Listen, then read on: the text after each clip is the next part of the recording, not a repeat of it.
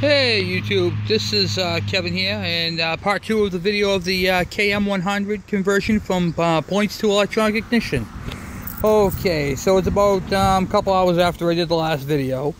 So I was in the house. It's extremely hot, but we got a clear, beautiful, gorgeous blue sky. Thank you, Lord. I mean, you can see how bright everything is. It's just freaking bright out here. So anyway, hopefully you can see the video without too much sunlight. I mean, it is freaking cooking. The breeze is helping now. Okay, so here's where we're at. Okay, I've been picking away at this thing a little bit. So this is the bracket I made, just like I did on my KE100. And I used the factory mounting hardware. And as always, I'm going to suggest to you guys that you use the what do you call it there? Put the fuel tank on and make sure that nothing's going to hit, crack. You know, it's a solid mount. So make sure, and I got just enough clearance on, so we're good on this. But you always want to make sure that your stuff is 100%, you know, because there's a little bit of an air gap there, so that's good. It's really close, really tight tolerances. I bent it down and up so it stays where it needs to be.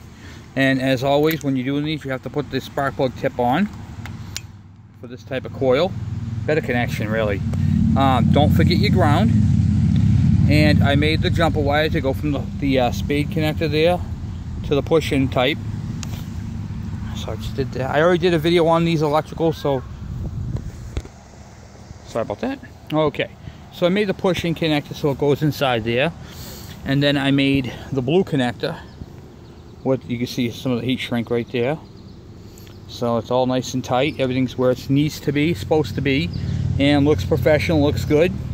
Because we don't want anything not looking decent, you know what I mean? That just kind of takes away from it, you know? So actually, I'm going to put you down because I don't like the way this is looped down like that. So I'm going to fix that real quick.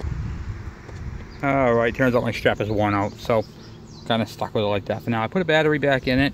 I haven't ran the thing, as you can tell. I'll touch the exhaust. Ow, son of a bitch! No, just kidding. Just kidding.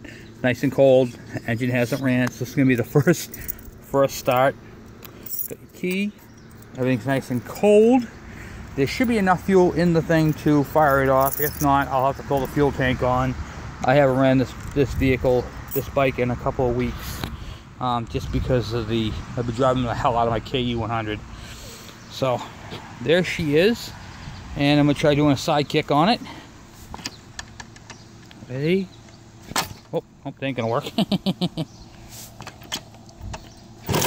Oh, there we go. One kick. That's all she needed. Got a lot. I gotta adjust that oil. I'm gonna do a video on the how to adjust that oiler again. I gotta do that. To load it up. I think I might have a leaky oil pump. Yeah, I do.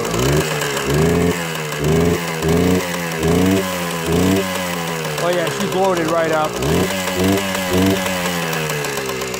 But as you can see, other than the smoke, which I'm going to shut off before I bring the gag.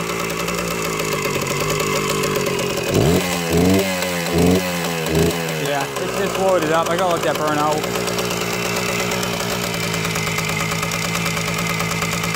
But anyway, there she is. I got to turn down my oiler because I am pumping way too much oil into this motor. That's probably like a 15-to-1 mix. But you can see how nice it idles, even with all that oil in there. I gotta shut that off. I'm gonna gag. I gotta turn down that oiler. Definitely have to turn that down. Whew. Smoky Joe's right there. But anyway, as you can tell, the electronic ignition works just fine. And the only thing left to do to this bike is fix that damn oiler. So that's my next thing to do on this. So as always, thank you for watching. Please subscribe if you have any questions or comments. I love doing these videos for you guys, and hopefully you get all the info you need. Appreciate it. Thank you for watching.